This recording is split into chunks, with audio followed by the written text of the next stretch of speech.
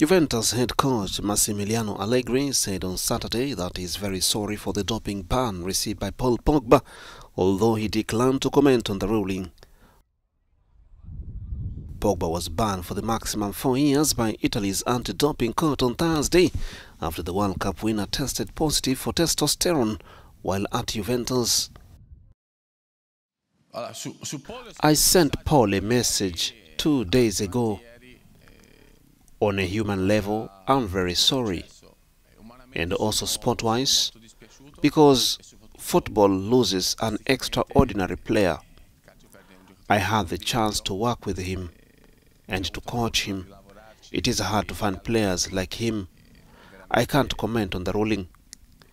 I leave that to the bodies responsible for it. Personally, I am very sorry for him, because Paul is a very good person.